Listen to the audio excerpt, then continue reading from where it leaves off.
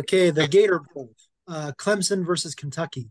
Kentucky running back Kay Davis, over 1,000 yards and 13 touchdowns, but Clemson is number 7 in the country in total defense. So I think it's to me. I think my defense is winning out so far in these bowl games. That Dabo Swinney is a great coach. Obviously, he's had a lot of success. That defense will smother a Kentucky offense, and they'll win in a shutout, 24-0. Yeah, I have to agree with you there. Maybe not with the shutout, but I do think Clemson has been good in recent years. And I don't know that Kentucky will be able to match that just kind of speed and strength that I think Clemson will have in this game over Kentucky. So I go Clemson, and I say they do it by at least 14 points, though. Yeah, I think I agree that Clemson's going to win this game. I want to I almost want to guarantee it's not going to be a shutout though. I think that this has been a relatively disappointing season, as obviously for Dabo Swinney and his Clemson team. But I think that after this disappointing season, they're going to want to finish it off with a win over a SEC team. Yeah. The Sun Bowl, Oregon State versus Notre Dame. We're getting to some really big ones here. Notre Dame quarterback Sam Hartman is transferring. He won't play. And guess what? Oregon State quarterback. We got say his name, Cody. It's Uyangalele. Yeah, that guy. He won't play either. So we can't pick a quarterback. We can't pick a team that doesn't have a quarterback because both of these teams don't have a quarterback. So the Notre Dame running back also won't play. And Notre Dame has a number 8 total defense in the country. That's something to point your hat on. But the rudderless Beavers against the rudderless Fighting Irish. What do we think? Oh boy, who is it? I've lost I it. think it. I think it starts on Dustin this time. Okay. Um, I've always been of the opinion that Notre Dame is always way overrated, and so I'm going to stick with that opinion and say Oregon State wins. I'm the other side of this. I obviously both quarterbacks not playing, and it's going to be a bunch of scrubs against each other, except for that Notre Dame defense. A lot of those players are playing, so Notre Dame wins this one by multiple scores. I would normally go Notre Dame, but being that both teams don't have their leader and Notre Dame doesn't have their running back, I think that that's going to play into a factor. They do have a good defense, but these are two competitive teams, and you're taking two pieces of the offense away. I'm going to have to give that to Oregon State. So first off, I think just as a correction, Sam Hartman's not transferring. He's going to be going to the draft. I think Oh, okay. all of his eligibility. I think had been in college for like 10 years now or something. Yeah, that's right. So So, he's thanks. 26 or something. I don't even know how old he is. But anyway, I think I know Jonathan Smith has been hired with Michigan State now, so I don't even know if he's coaching in this game. Yeah. Since he's not coaching this game, I think it's going to be Notre Dame. If he was coaching, I would choose Oregon State, but that's not the case. So Notre Dame wins this game. Good corrections, Cody. Thanks. Does that change anybody else's mind? Okay. Liberty Bowl, Memphis versus Iowa State. Memphis is 9-3 this year. Iowa State went 7-5 in a competitive Big 12. I think it's back to me. I think the Power Five wins this one. Iowa State will win this one. I'm going to side with you. Iowa State, just the competition that they have being stiffer is going to make them a tougher team. I think they get it done by 7 against Memphis.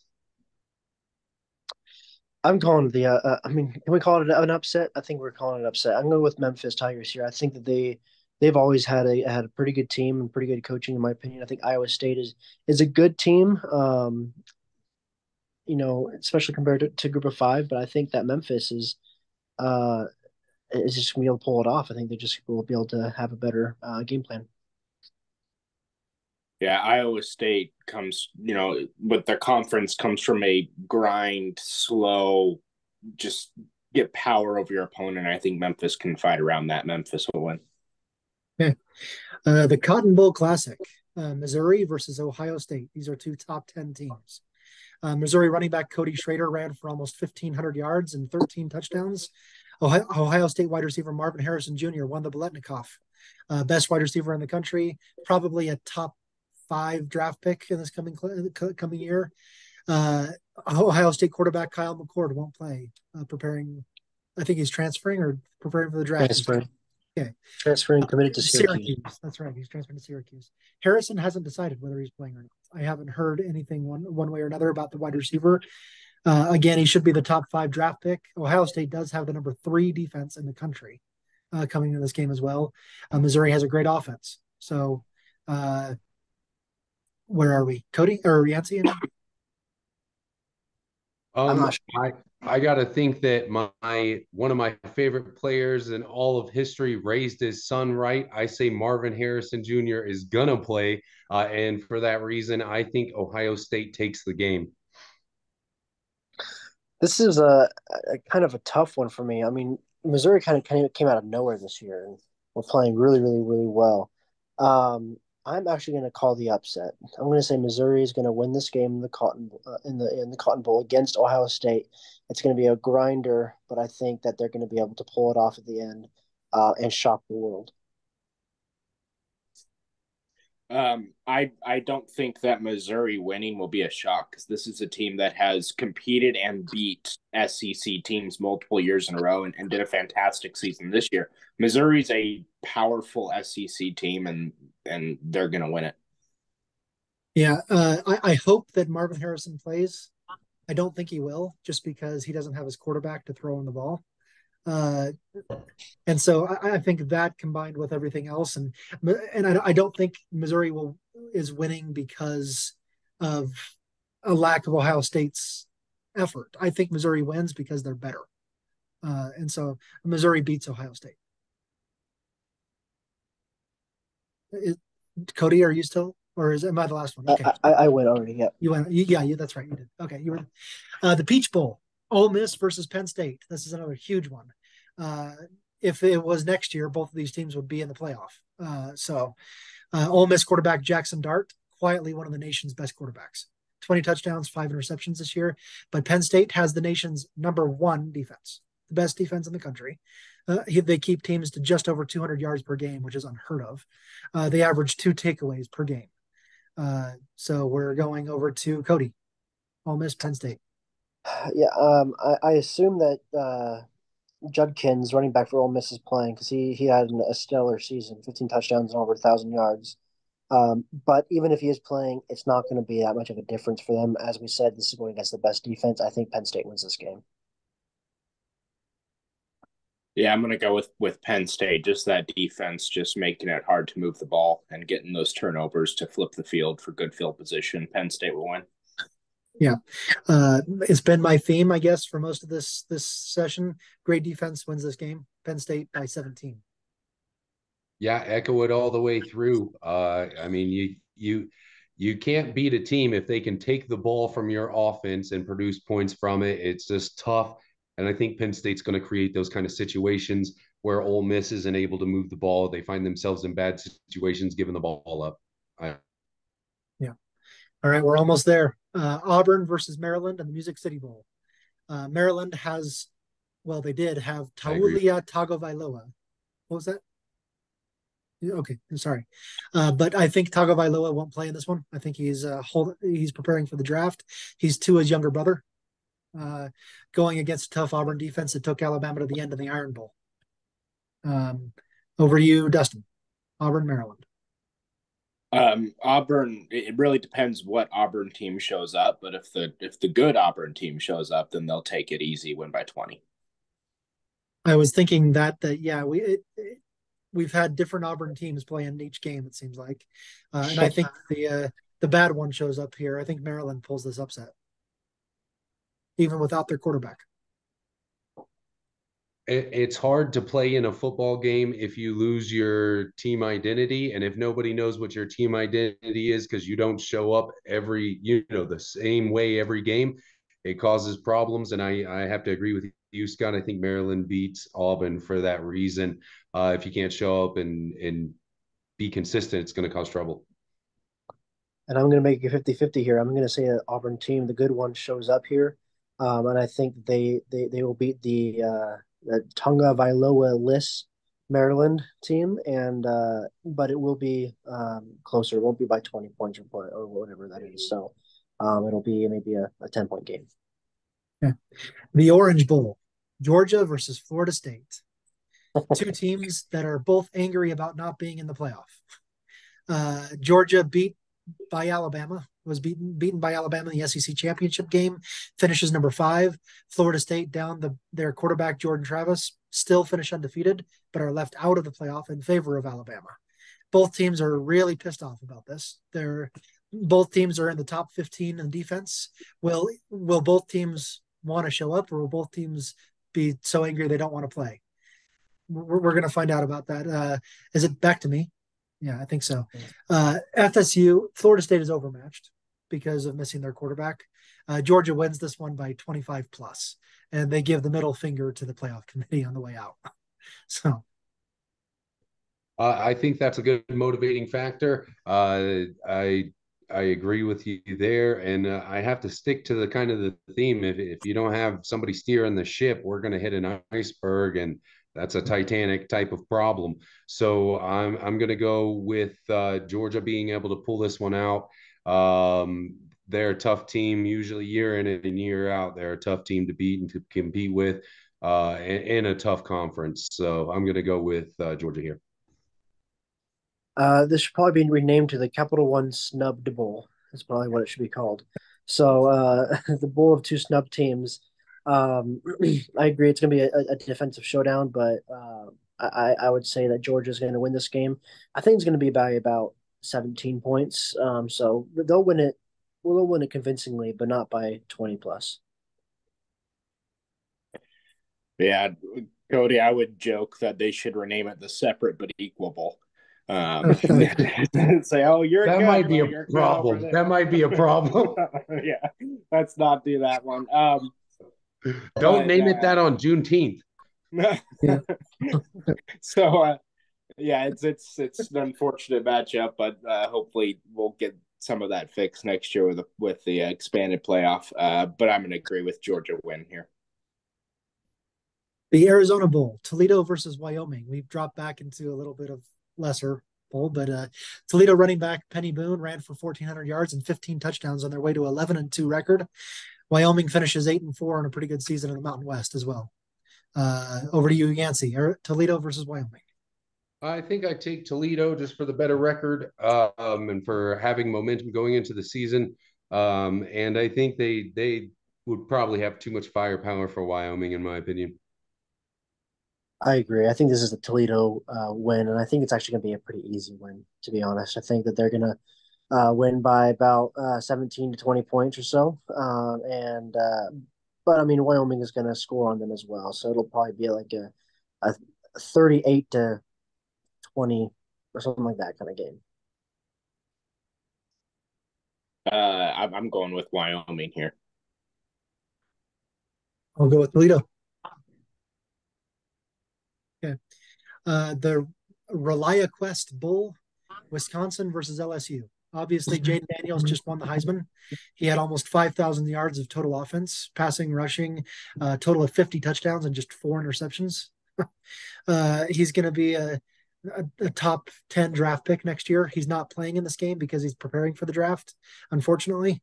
Another one to watch is LSU wide receiver Malik Nabers, the second best wide receiver in the country next to Marvin Harrison. He had 1,500 yards receiving and 14 touchdowns. LSU is the number 1 offense in the country. Can Wisconsin do anything to slow it down? Over to Me. Cody. To answer your question, no, they cannot do anything to slow this down. I think this is a overly overly matched up game. I think LSU wins this one convincingly and walks out with the trophy. Good news is Wisconsin doesn't have to do anything to slow them down. LSU is doing it on their own by quarterback not playing. I mean, there's a long history of Heisman winners not doing great in NFL. So why don't you just show up in your bowl game and do great there? Prove your draft stock to whoever wants to draft you. So Wisconsin's going to win because I'm mad about it. I'm mad about it too, but that doesn't change the outcome. LSU still wins. Yeah, I have to agree, but I'm not going to shift so far to say that LSU is going to lose to Wisconsin. We can be as mad as we want that all these stars are only being stars until the most important games and then quitting. But it doesn't change the fact that LSU is going to be a better team in this game, in my opinion. Yeah. All right, the Fiesta Bowl. We got 5 more. Fiesta Bowl, Liberty versus Oregon. Undefeated Liberty, the other snub, right? They no one ever picked them to even have a chance for the 14 playoff, but they're undefeated. Quentin Cooley has 1,300 yards, 16 touchdowns rushing, but Bo Nix, Oregon's quarterback, had 40 touchdowns and just 3 picks. He's another top quarterback in the draft class. I don't think he's playing either in this one. I think he is actually. Is he playing? I think he said he is playing. That's awesome. I'm glad he is. Liberty, the number 3 offense in the country, but is actually the worst of the 2 teams because Oregon is number 2. So a lot of scoring could happen here. Dustin. Yeah, I'm glad that the committee takes liberty and says, hey, your great team will put you up against, this extremely powerful team and let you really go out there and prove it. I'm glad that the committee did that and paired them up against Oregon, but Oregon's just going to be so powerful. They're just so good on offense. They're going to score 50 points. Yeah, I'm really cheering for Liberty. I want them to prove that they can win a big game, but Oregon's going to win this one by 30. So, yeah, I think when you're taking a team that doesn't experience the type of high-paced play that you're going to see against Oregon, like Liberty, I honestly, I thought they did taxes. I had no idea that Liberty was a college. So it's great that they're undefeated, but that's going to stop when they meet Oregon and they play a football game. And I think it's going to be trouble. And I think they're just going to be so outmatched that people in the future will be like, oh, well, that's why they didn't match teams like that against teams like that. That kind of example of a game. For Oregon, I say they win by 20 plus easily. Yeah, I agree. I think with everyone, it's going to be an Oregon win. I'm excited they put Liberty in this game. I'm also cheering for Liberty. I hope that they could, upset Oregon. That would be quite the spectacle. But I do expect them to be better than I think a lot of people expect against Oregon. I think it's going to be a 50-30 game. I'm saying they're going to put 30 points up on this Oregon defense, which would be impressive. Yeah. You guys ever seen those boxing matches where they let a kid with Down syndrome box against somebody? No one's getting knocked out. And I'm just saying that's what this game is. That's my final opinion on it. That's a good example. I hope it's not true, but okay, the Citrus Bowl. This is the last one before we get to the playoff. Iowa versus Tennessee. Iowa is the worst, like the number last, whatever that number is, the last ranked offense in the country. 239 yards per game, but they win the games on the strength of their number 5 defense. Great defense versus Tennessee, which is the number 17 offense in the country. Watch out for Joe Milton, Tennessee quarterback, another good one for the draft. He's young and raw. He's the Anthony Richardson of this draft. But talented. So great defense in Iowa, great offense in Tennessee. Who is it? It's you. It's me. Okay. I usually would be going defense in this one, but you have to score some points to win. So Tennessee's going to win this one.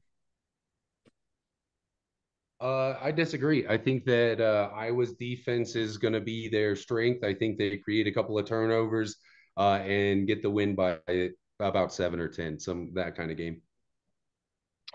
I agree with Scott. I think Tennessee is going to win this game, but it's going to look poor on their part because they're going to only score about 15 points. So it'll be like a 14-3 game. Yeah, Iowa's just too slow. Just too slow. Tennessee will do just fine. Big win. Okay, the Rose Bowl, the playoff semifinal number 1. Alabama versus Michigan. Alabama quarterback Jalen Milroe, 23 touchdowns and 6 interceptions. Michigan quarterback J.J. McCarthy, 19 touchdowns against 4 picks. And then a lot of good running backs. Jace McClellan for Alabama, 6 touchdown runs on 800 yards. Michigan running back, best in the country. He scored 24 rushing touchdowns. That's insane. There are some teams that don't score that much as a team. But 24 rushing touchdowns for Blake Corum. Michigan is also the number 2 defense in the country, just below Penn State.